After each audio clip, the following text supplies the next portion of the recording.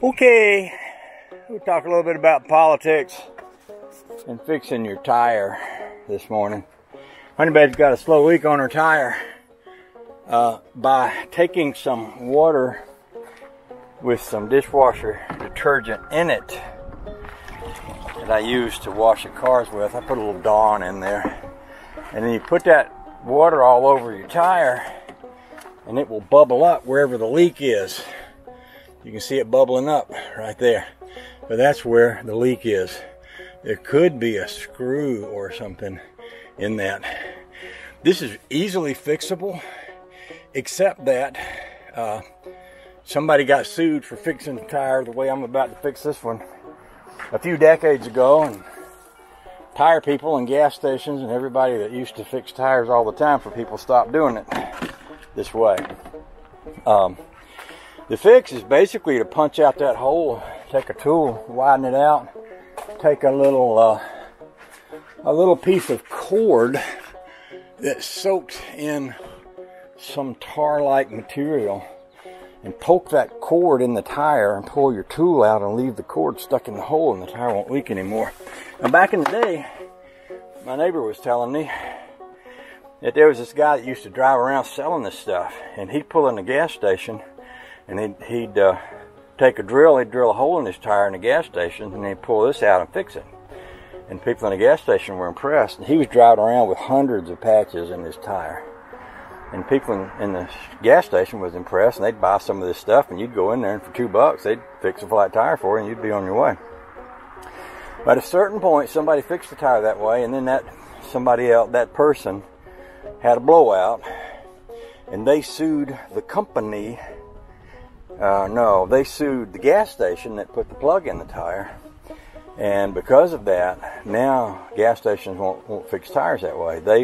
They will take the tire off and put a big old patch inside of it and then put the tire back on, which costs us 4 or 5 times as much and takes an awful lot longer time. And it's not necessary. I mean, it's just, that's one of the best ways to fix a tire there is, in my opinion. So I'm going to fix this tire that way. And I just think that sometimes politics and laws and legalities and stuff just really mess life up. There's a real good example going on in Washington right now, and I'm not going to talk about that because I don't like to talk about politics, but I do like to talk about fixing tires. So what I may have to do in order to get my tool down in there, what you do is you take a little tool like this, you stick it in the hole, and you kind of wound out the hole, and then you take a tool like this, and a piece of this basically is a piece of could be leather or canvas or something that's soaked in this sticky tar stuff, and you poke that down in there and twist it around and yank it out, and it leaves it in there. And a lot of times I have to take the tire off to get my tool to go in there. Oh, my neighbor's here.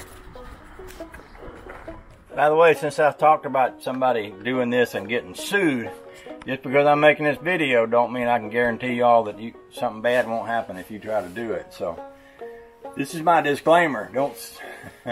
Don't sue me because I showed you how to do this. In fact, I am going to tell you right now, don't try this at home. Okay, with that said, sometimes I can get the little tool shoved down in the hole there without taking the tire off. Sometimes I can't because I have to get my body weight on top of it. Because it takes a lot of strength to push that tool down in there, and it's hard to do when you're reaching up inside a fender like that. So I'm going to try to do it that way first. If I can't do it, then I'll take the tire off.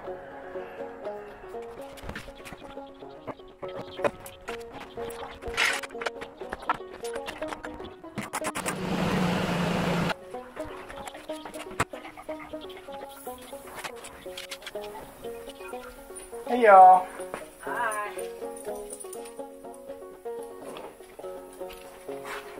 You in your striped shirt. I know. Yeah. Yeah. Like a bumblebee, don't I? Where you going, Charlie? You want to go pee on the hot rod. You know how it is. Yeah. It don't belong here if you ain't peed on it. That's right.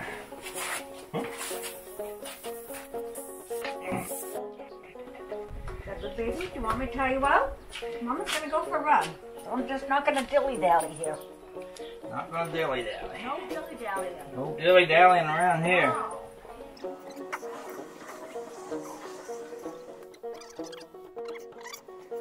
This one here, I've got other tools. This one here's a little bit bent out of shape. I might have to use my other one to get it to work right.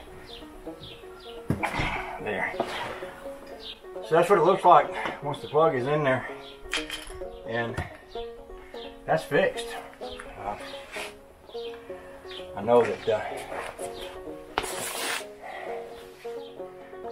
that your lawyer would tell you don't do this at home. I'm going to tell you the same thing. Don't do this at home. Don't do it because you saw me do it.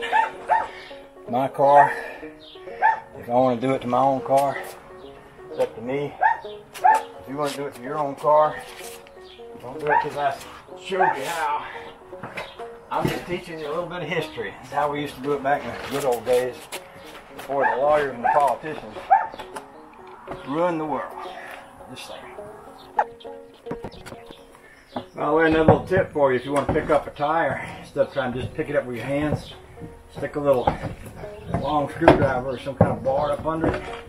And you can lift it with that bar while you line the screws up, bolts up. I hear you over there, buddy. I hear you over there.